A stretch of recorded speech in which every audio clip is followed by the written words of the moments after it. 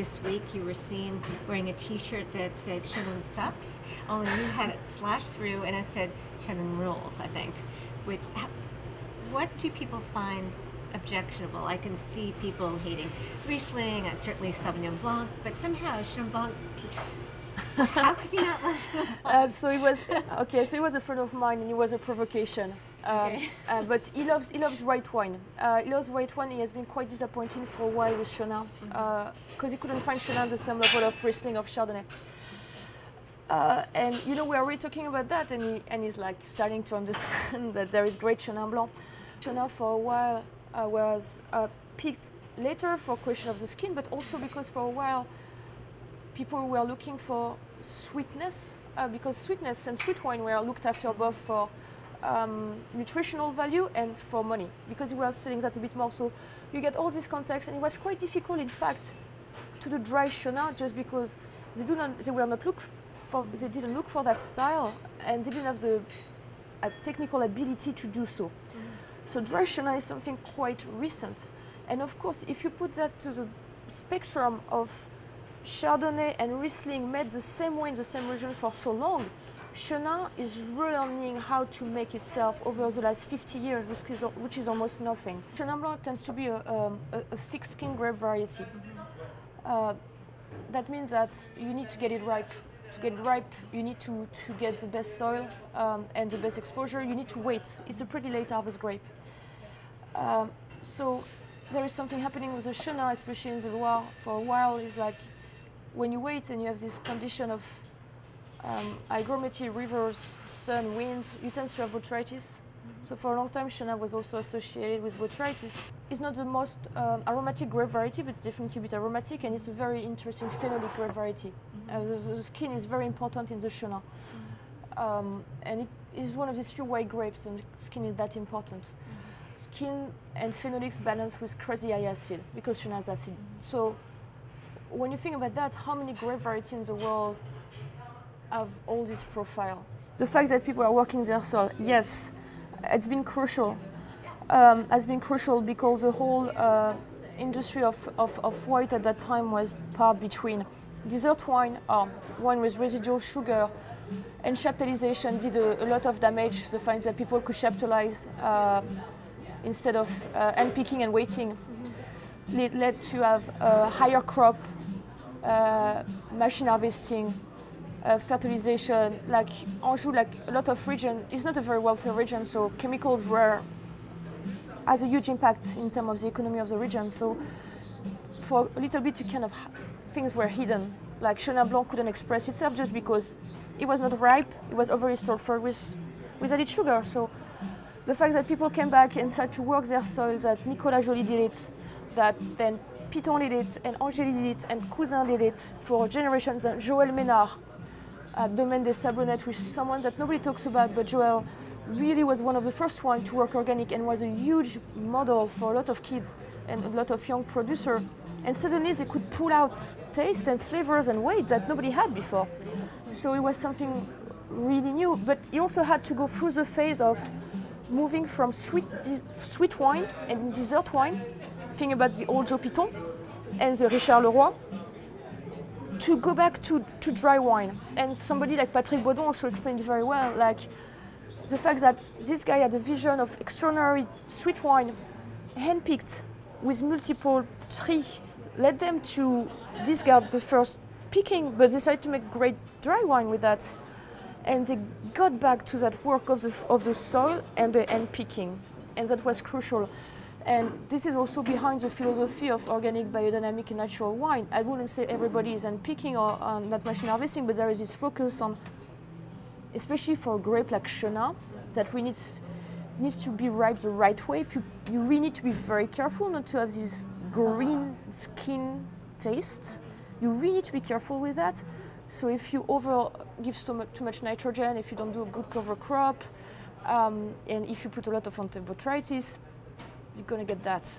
The extraordinary if we can compare slate and limestone in another one region where the mesoclimate was not that important, because here there is just a dramatic difference between the two regions, and also there is a history, and I think the cellar, the fact that there is temperature control, naturally temperature control, and hygrometry control cellar in Vouvray, Montlouis, Saumur, which was not the case in Anjou, made a huge difference. These incredible cellars that are dig into the ground because they're on tuff, and you can dig into the tuff. So for people who used to live in the tuff, it was called troglodytes. It was habitation for millenaries, okay? So you get these old crazy cellars where you can put your barrels, you can put your wines, they can age and preserve the acid. So you have that profile of wine, Vouvray, Montlouis, Saumur. You go to Anjou, it's slate. Try to dig something in the slate in Anjou, it's super tough. So you can't dig. So the cellars were also out, they were up ground.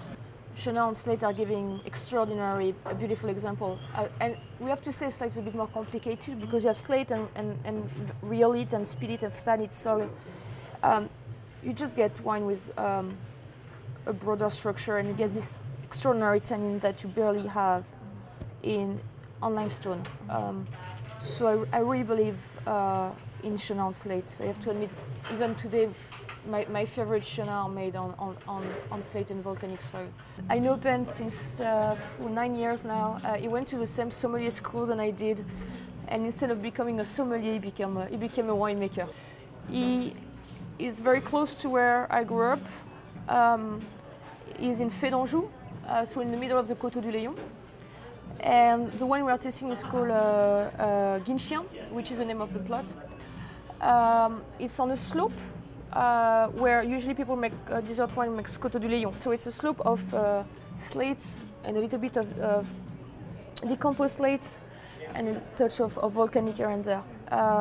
Ben lives inside his vineyard, so he's in the middle of the vine. Like he built a house with his wife and kids in the middle of the vine. The farm is inside. He works everything by hand.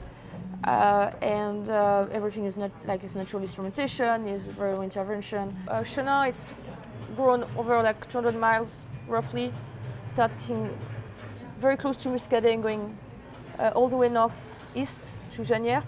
Very tiny, small appellation. And Eric Nicolas really helped to put Janières back on the map. So this is 2000, it's going to be a surprise. We are moving to the world of the limestone world. Which for me gives wine with a higher acid structure. Instead of being on the bitter citrus, you are more on the classic citrus like the yuzu and the mandarin and tangerine.